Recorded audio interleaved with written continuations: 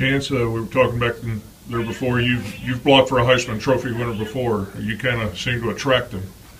Yeah, I blocked for a Heisman Trophy winner in high school, college, and now in the league. We're about to be in the league, and it's just a testament to, I guess, just me being lucky. I guess I don't know, blessed, luck. But again, it all goes back to what kind of person they are and how we're all going to help the team and the future of this team and what we're going to do.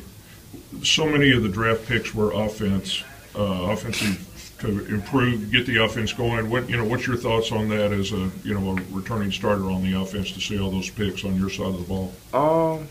Just excited, man. Excited for what the coaches and the GM have chosen to do, what choice they decided to make.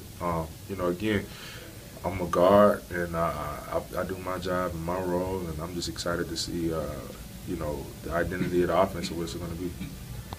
Drafting of, Marcus at quarterback. Right. Have you noticed that buzz around the team? Do you guys feel that yourselves as well? I think we're all aware in the locker room of what he did in the past, at Oregon and what he's accomplished, what kind of person he is. So I think everybody's excited about what he's going to bring to the team and how he's going to carry himself. And, we're just all excited about the future draft picks and what they're going to do and what role they're going to play on the team.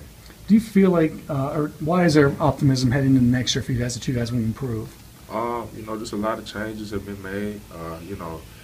People have been brought in to help the team move to that next step. And I keep telling everybody it's a process. You just have to take one step at a time and slowly improve as the years go on. And I think this is the year where most of the puzzles have been put into place. Sometimes, I just have one more. Sometimes, you guys are asked to sign footballs or whatever. Is there anything odd that you've ever been asked to sign? What's the oddest thing anyone's ever asked you to sign?